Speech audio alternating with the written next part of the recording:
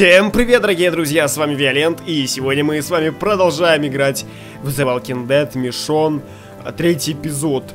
Как-то он для меня вышел очень быстро, я даже предохренел чуть-чуть даже, что он вышел, но все-таки он вышел. Давайте начнем и посмотрим же концовку этой игры. Третий эпизод называется «То, что мы заслужили». Ну, то, что мы заслужили, мы сейчас узнаем. Начать третий эпизод, поехали. В предыдущих сериях The Walking Dead Michonne.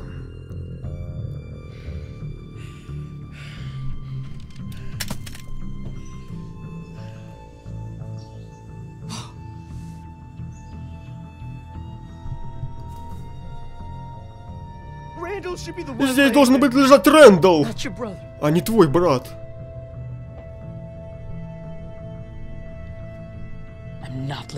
Я не оставлю тебя. Начнешь убивать их людей, наши шансы набраться для любого из нас упадут до нуля.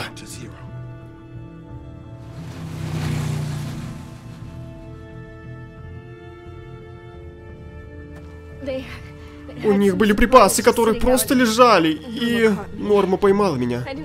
Не думала, что она сделает это, но она меня отпустила.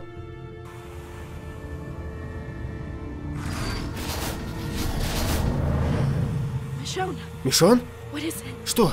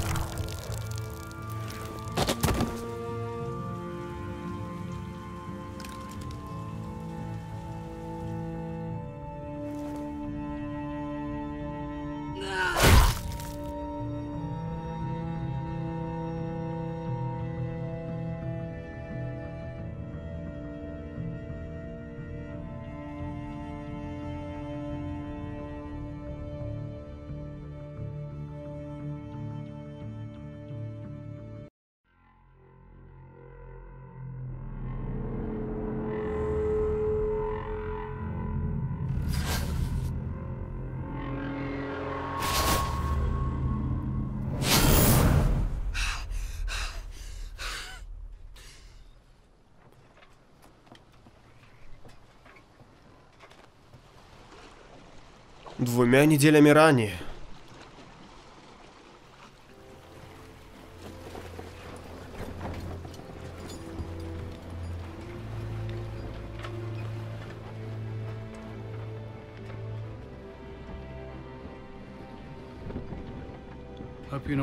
Надеюсь, ты не собираешься прыгать, потому что в таком случае мне придется прыгать за тобой.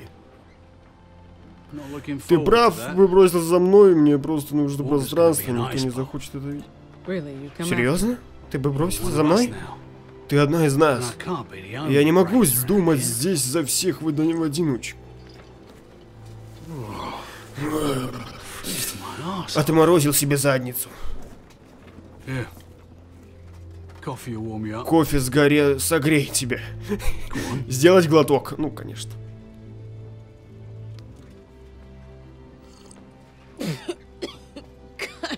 Черт возьми, ох. Нельзя называть это кофе, когда ты здесь половина виски. Ах, ты говоришь прямо как моя бывшая жена. Она больше любила ром. Эй, Сидик, ты слышишь о костях? Что? Нет, нет, Бэр. Это была шутка. Ладно, Бретта, прекращай. Черт, мужик. Я стал ненавидеть его шутки, когда впервые попал на борт, но сейчас они намного лучше, наверное. Они как плесень. Мы просто команда, они обрастают, ты на меня тоже сколько... Мы просто команда, не друзья, не семья. Так было и для меня вначале. Нужно время.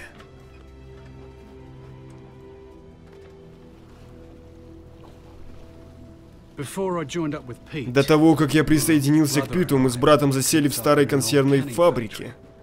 Еды на века, много толстых и счастливых людей. Потом одну девочку изнасиловали. Мы пошли по следам. Было несложно, ведь там было полно крови. В конце концов, мы зажались в углу людей, которые насиловали ее на том складе. Все 10. Вышел только я. Ну что ж, молодец, я тебе могу поздравить с этим. Почему ты не беспокоишься? Я бы пошла в одиночку, ты поступил. Ты поступил правильно. И мой брат погиб. Правильный поступок может целовать меня в зад. Насколько несколько людей спустя я наткнулся на Пита на побережье. Он увидел выражение моего лица и переложил мне работу. Предложил. Хорошо, что есть такие люди, как Пит. Питу не стоит быть слишком доверчивым. Ему не следовало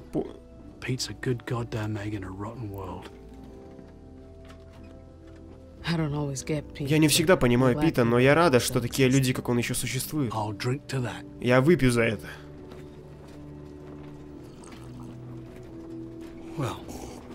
Ну что, думаю, маленькие рутинные дела Берта сворачиваются, и мы наконец-то сможем сыграть. Хорошо, присоединяйся. Сдавайте и на меня. Да, сдавайте и на меня. Звучит как вызов. Ты можешь пожелать об этом, когда я выиграю. Что я сказал? Я понял сам.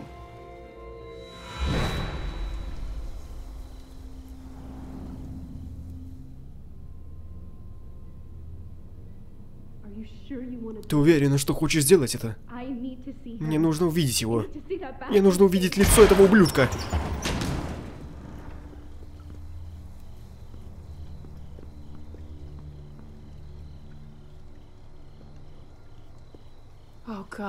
О боже, он мертв. Я должен... Как ты могла это сделать? Мне жаль, Пит, он получил то, что... Он получил то, что заслуживал.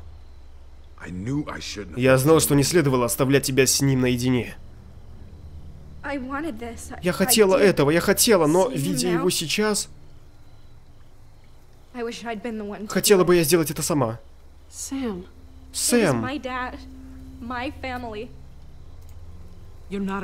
Ты не убийца, Сэм. Не остановись им. Ты не знаешь, что я такое. Сэм, успокойся. Мой папа даже еще не лежит в гребаной земле, и ты хочешь, чтобы я успокоилась? Я не... Он все разрушил. Он убил... Я знаю. Ты не знаешь. Подожди. Вы это слышали? Отвечай. Сейчас же.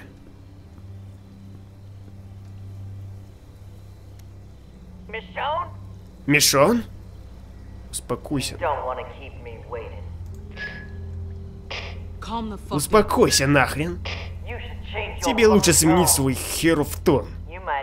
Возможно, ты сейчас сидишь довольна и думаешь, что у тебя одни козыри, но удача отвернулась от тебя. Мишонн, это Сидик. У них остальные команды. О чем бы ни просила эта сука... Сидик? Не волнуйся, они здесь в хороших руках, но если ты хочешь, чтобы так оставалось, то слушай. Я хочу устроить обмен, мой брат за твоих друзей. Но все, что ты сделаешь с Рэндаллом, я сделаю с ними. Ты понимаешь?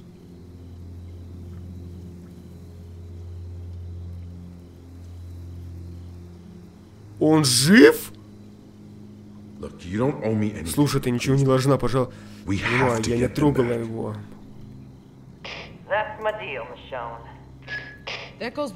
Могу обещать то же самое. Все, что ты сделаешь с моими друзьями, я сделаю с Рэндаллом.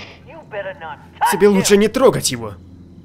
Мы будем там на рассвете.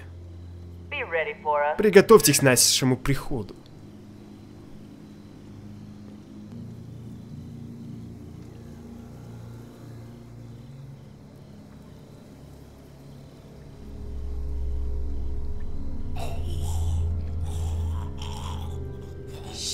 Черт!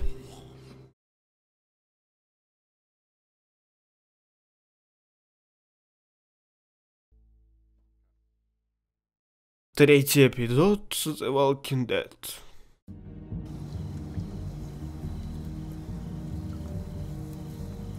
Ни хрена он жив. Да вы гоните после такого-то удара. Черт возьми. А, он превратился в зомбятю. Она и здесь за твоим братом, и когда она увидит.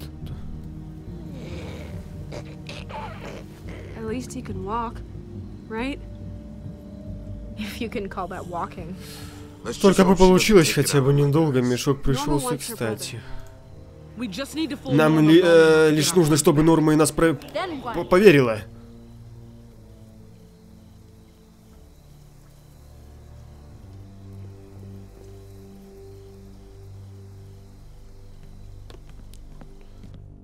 Норма нас спокойно не оставит.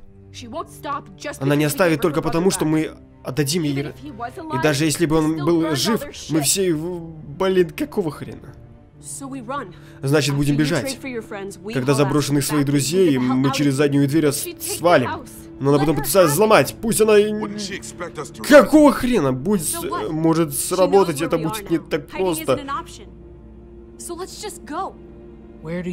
Куда ты предлагаешь идти? Не знаю, какая разница, где угодно будет лучше, чем здесь. Слышать это не могу. Что? Сэм, вернись.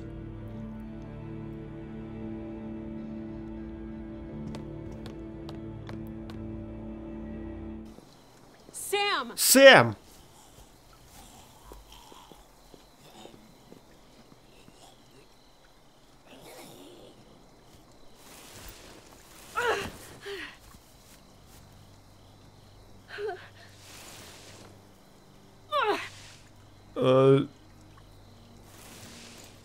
Сэм, куда ты его ведешь?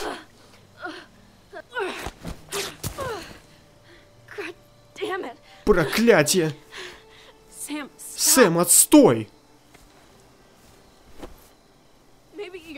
Может, вы все готовы уйти, но я его так не оставлю.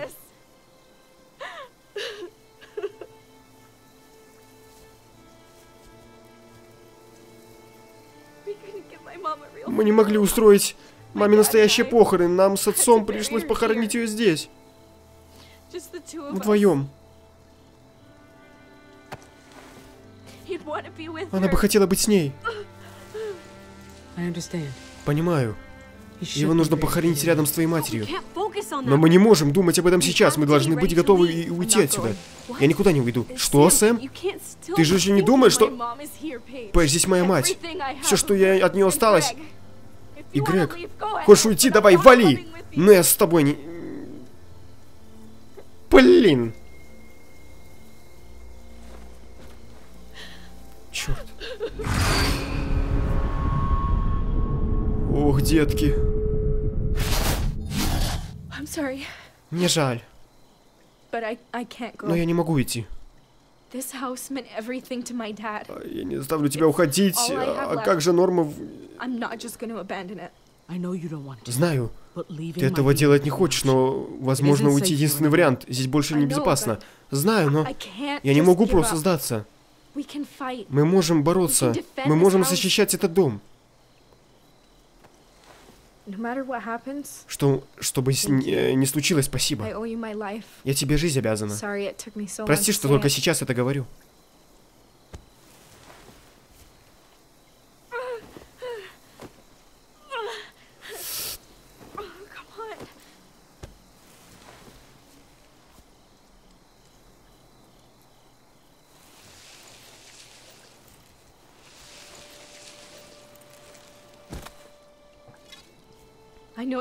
Знаю, это глупо. Но я должна этим покончить. У меня в комнате припрятано кое оружие, старая спортивная сумка. Пока не явился Норма, проверь. Все, у всех ли есть оружие?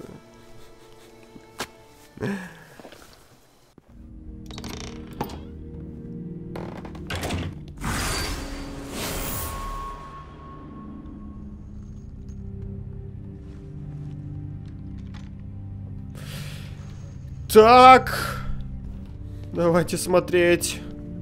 Ничего нет, только можно поговорить. Эй.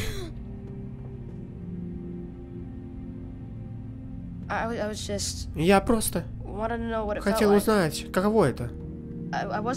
Я не собирался стрелять. Тебе не нужно это оружие. Надеюсь, ты права.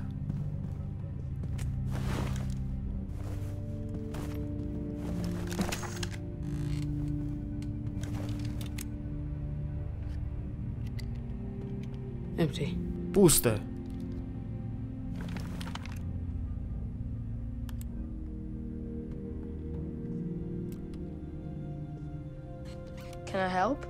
Я могу помочь. Я хочу что-то сделать. Конечно, давай. Вот эти выходят туда круглой стороной. Черт, а может не надо было ему давать? Вдруг он перепутает. Как они могли взять и умереть? Грег и отец.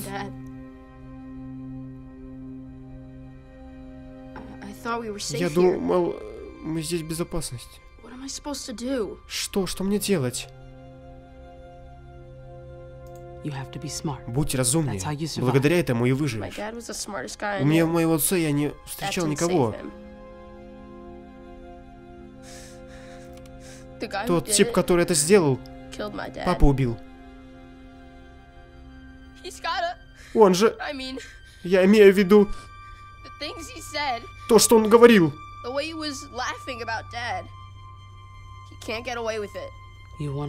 Ты хочешь причинить ему вред? Не смей. Будь осторожен. Такие чувства они могут завести в тупик. Я слышал, придут еще люди в дом. Сэм ранен. А если она... Хоть и не так, я буду защищать ее, помоги ей. Ты нужен Сэм сейчас. Давай, помоги ей. Вот. Не забудь о том, что я говорила. Тебе нужно оружие. Отдай это оружие. Отнеси это сестре. Норма уже идет, и скоро все может стать очень печально.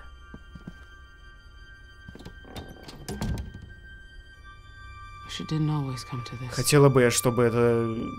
Блин, что мне сегодня щитка, а? Ты, в принципе, как и всегда. Детишки разгулялись. Дженни, Рич, ответьте, пленники не хотят сотрудничать. У нас на это нет времени, введите их. Ах вы говноеды-то, а! Вооружите Пита и Пейджа.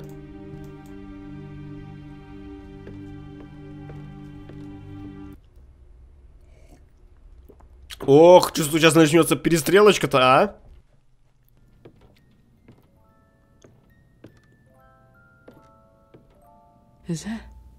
Это музыка?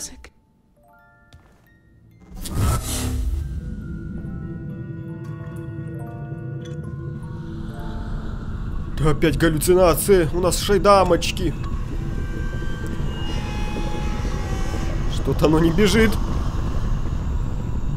Не могу попасть к вам. Не могу попасть к вам.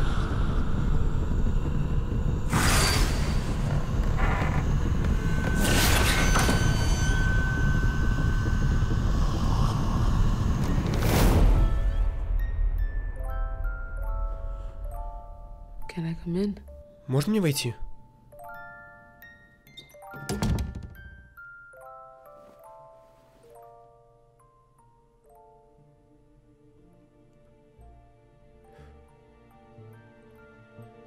Тебе здесь хорошо? Готова спорить, что это было страшное зрелище, когда я принесла сюда твою сестру, но теперь с ней все хорошо. Здесь мне ничего не грозит. Пока я остаюсь в крепости, я в безопасности. Она не пускает сюда... Так выглядит очень надежно, эта комната была... Это была идея твоей папы?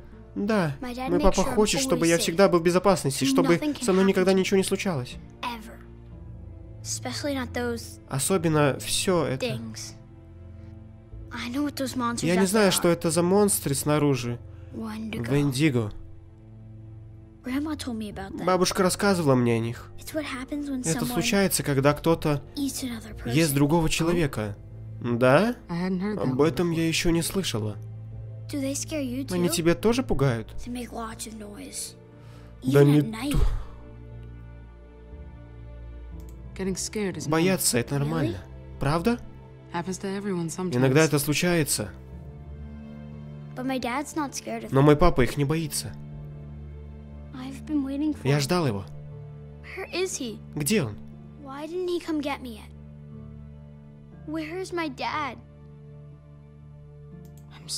Мне очень жаль, Алекс. Случилось кое-что ужасное.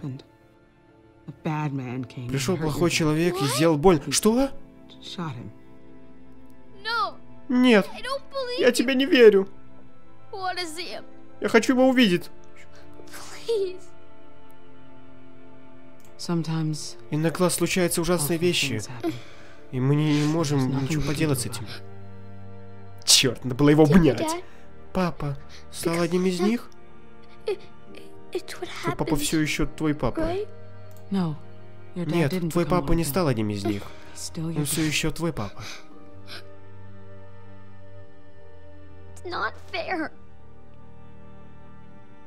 Ты заслуживаешь знать правду. Я не хотела врать насчет того, что случилось с твоим отцом. 2-й и 3-й прием. Хватит болтать, нашим друзьям, наши друзья слушают.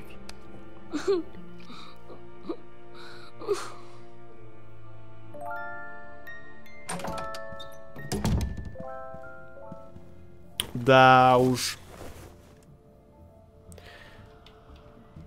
Так, дверь посмотреть, мы здесь были.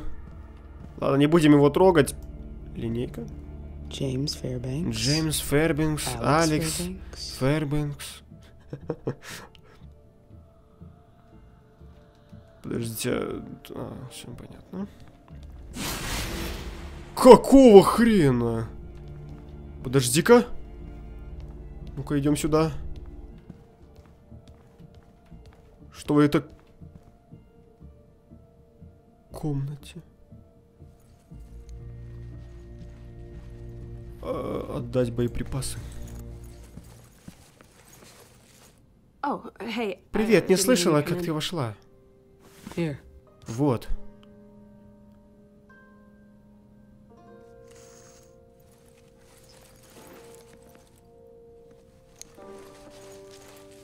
Тебе удалось ее разуметь? Или ты еще все думаешь, что копать яму — это разумная трата времени?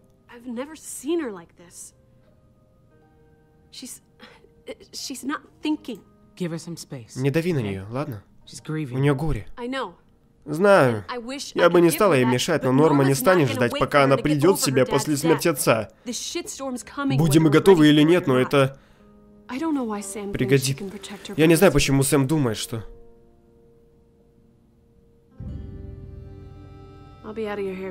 Я скоро буду. Никогда не была здесь родной, как и ты. Это у нас с тобой общее. Как и я. Что ты имеешь в виду? Я знаю, каково это бежать от чего бы то ни было. Я правда... Большую часть бегала. Норма скоро придет, если они уже не здесь. Я не собираюсь оставлять здесь и наблюдать, как все умрут. Но она такая упрямая. Ты не можешь бросить Джеймса и Алекса, ты нужна Сэм здесь. Тогда оставайся. Ты нужна, Сэм. Ты будешь жалеть, если уйдешь, поверь мне. Семьей Фэбис... Не знаю, могу ли я сделать для них что-то... то же самое. Слушай, принцесска, мне кажется, что лучше тебе здесь остаться. Потому что действительно ты будешь потом жалеть, что ты не помогла. Это же очевидно. Черт, я подумал, тут уже детки где-то ходят. Но я их до сих пор слышу.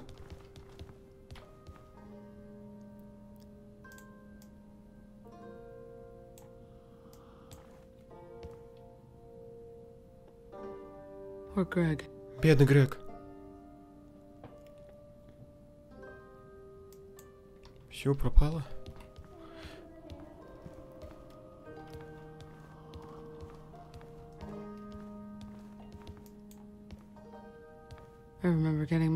Помню, как я получила свою степень по юридически...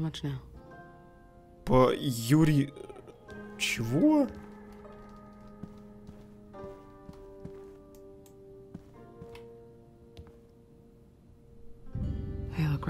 Они действительно выглядят счастливыми вместе.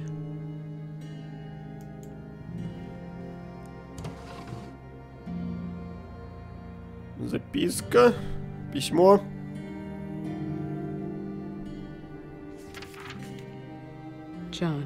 Джон, позаботься о наших детях и береги себя.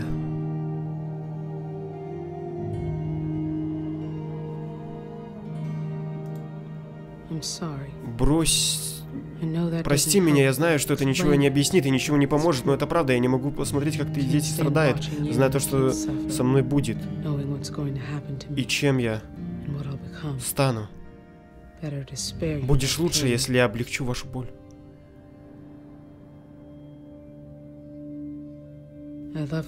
Я люблю тебя больше всего на свете, Софи.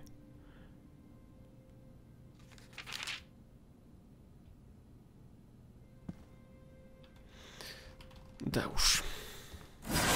Какого хрена? Вы маленькие гады. Пугают меня.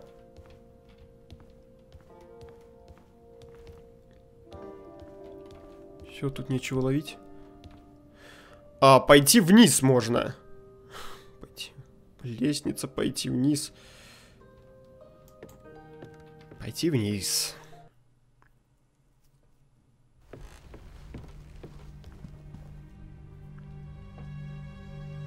Пойти наверх. Подождите, надо все смотреть, во-первых. Надо оружие подготовить нам. Так, кухонька, кухонька, что тут у нас?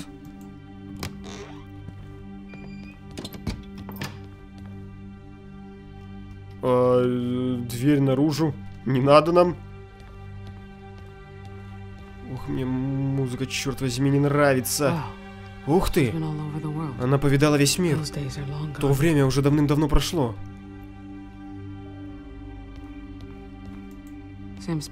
Паспорт Сэм. Наверное, это ее мать. София Фэрбенкс. Здесь почти нет смысла. Нет места. Прямо за тобой, черт ходячие. Это писала мама Сэм. Вместе с Сэмом пошла к Эйфелевой башне. По-моему, это не слишком понравилось. Но на обратном пути мы зашли в одной магазинчик и съели чуть... Не 10 макаронов, думаю, не 10 макаронов, думаю, это из-за беременности. По крайней мере, Сэм есть о чем хорошо вспомнить. Подождите. Черт! Дверь на кухню. Пошлите дверь на кухню.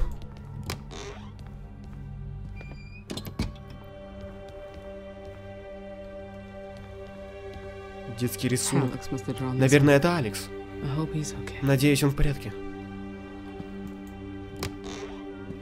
Черт! Блин! Обратно пошла. Будем ходить туда-сюда.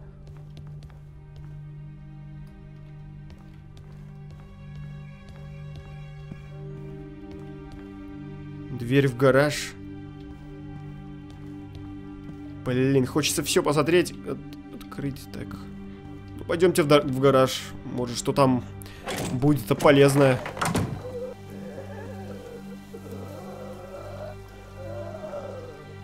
Бак для бензина. Наверное, так они усилили ворота. Надеюсь, Норма тут не пройдет. Так, дружок. Вышло даже лучше, чем я думала. Ну, конечно, хорошо вышло-то, а? Пальчики-то ему поломали. Почти пусто. Не, давайте не будем. Ёперный хит, я хотел еще в доме походить. Подойди, оставить Сэм в покое. Не, давайте подойдем, потому что действительно что-то тут, мне уже кажется, что сейчас придут и убьют ее нахрен.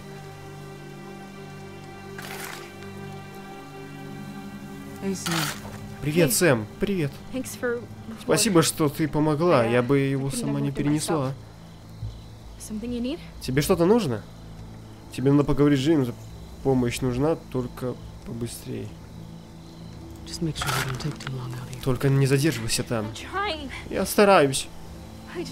Мне нужно хоть немножко отдохнуть. Пейдж говорит, что здесь небезопасно, что нам нужно уходить. Спорим, она и тебя уговаривает уйти. Я без тебя не уйду, тебе следует с ней поговорить, думаю. Думаю, Пейдж была права, Сэм. Здесь оставаться нельзя. Подумай, этот дом стоит того, чтобы за него умирать? Дело не только в доме. Просто здесь так много от моего отца. Здесь все мы. Он считал с нуля и всего добился своим трудом. Напоминал убирать дом, чтобы платить за... Когда он купил этот дом, дом стал доказательным, что он обеспечил нам лучшую жизнь. Здесь мы выросли, Может, я и дура, но я не допущу, чтобы все это пропало впустую. Он так гордился достигнутым.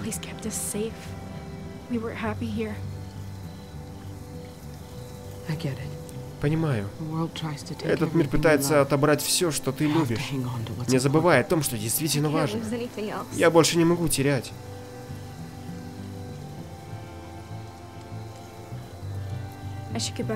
Мне нужно вернуться к работе.